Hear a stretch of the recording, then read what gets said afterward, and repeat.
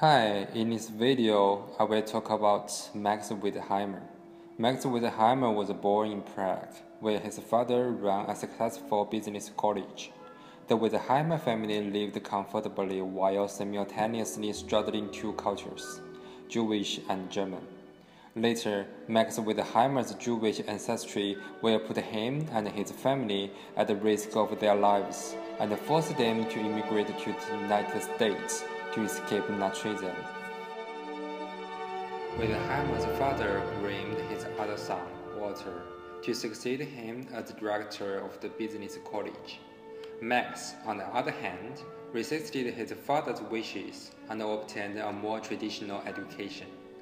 After attending a Catholic grammar school and a local gymnasium, he enrolled at the University of Prague to study law. In addition, he took a wide variety of other courses, and after 2 years, switched to the study of philosophy and psychology. From Prague, Wertheimer moved to the University of Berlin, where he studied with Karl Stumpf. There, Wertheimer worked in the phonogram archives that Stumpf had established. Those archives collected samples of music from around the world. From Berlin, Wertheimer moved to Würzburg to study with Oswald Krupp, where he developed an interest in the psychology of lie detection. Wertheimer received his PhD there in 1904. The topic was experimental investigations of diagnosis and the facts of a case. Wertheimer's latest research area, apparent motion, made him famous. The research on apparent motion, later called the phi phenomenon, was the datum that caused others to take notice of Gestalt Psychology for the first time. No one knows exactly what Wertheimer observed in 1910 through the train window as he was traveling from Vienna to begin vacation. One version states that he noticed that the more distant telegraph poles, houses, and hilltops along the route seemed to be speeding along with the train.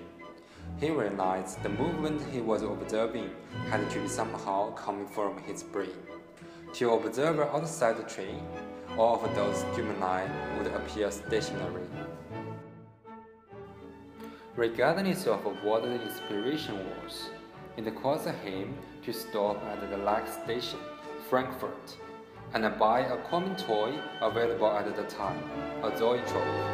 The rapidly spinning slits made the slightly different images on the inside of the toy appear to move. He quickly dropped his vacation plans and went to the University of Frankfurt. He made the laboratory space available along with a tachistoscope of his own design. That instrument allowed Wertheimer to present the stimuli under accurate timing conditions, far beyond those of the toy zoetrope. Simply put, the phi phenomenon is not the apparent movement of an object to and fro caused by displaying two similar visual stimuli alternately in a darkened room. Instead, the phi phenomenon that Wertheimer and his subject observed was the movement of a spot between the two stimuli that occurred when the stimuli were presented nearly simultaneously. Such spots were not real. They were created by the brain. Furthermore, observers saw both stimuli and the moving spot at all times. Gestalt psychology developed quickly following the discovery of the phi phenomenon. During World War I, Wertheimer and other psychologists were drafted into military service. In 1916, Wertheimer moved back to the University of Berlin as an instructor. At the University of Berlin, Wertheimer began to turn his interests away from perception and towards the psychology of thinking.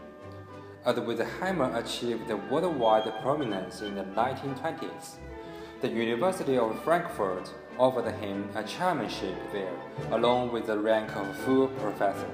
and he accepted. But in the meantime, the Nazi storm clouds were growing. After Hitler was named the Chancellor of Germany in 1933, change came quickly. Sooner than most, Wertheimer realized that his days in Germany were numbered. He had never listened to Hitler speak on the radio, but after doing so, Wertheimer and his family left Germany the next day.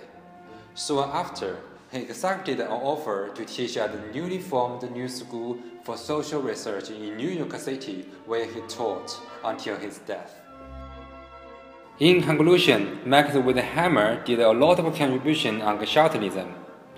To Wertheimer, Gestaltism could encompass nearly any aspect of human, including perception and thinking.